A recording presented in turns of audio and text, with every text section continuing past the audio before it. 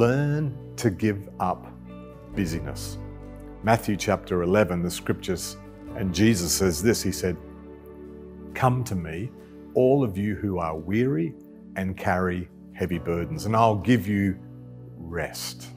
Take my yoke upon you. Let me teach you, because I am humble and gentle at heart, and you will find rest for your souls. For my yoke is easy to bear, and the burden I give you is light." It's a fantastic scripture. I mean, just think about it. It's the easiest thing for most of us to fill up our week with stuff to do. The busyness of life has a way of creeping up on us and overtaking us, causing us to run out of hours in the day for all of the things that we've planned to attempt to get done.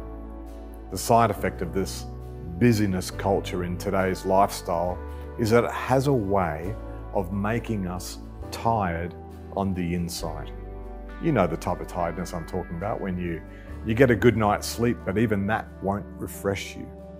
Jesus could see this in the eyes and the hearts of the people around him, so much so that he offered them, and he still offers us today, a great gift, his way, which is much easier than our way. See, rather than letting the pace of this society or our culture dictate the pace of living, Jesus invites us to join and to learn his ways and embrace his pace.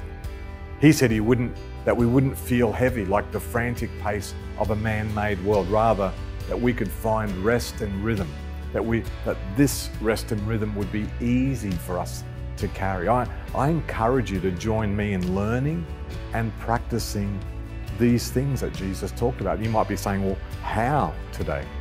Well, by engaging this week, in this week's schedule, God's ways, kingdom ways throughout your week, by simply allowing space for the Holy Spirit to speak and teach us. God bless you.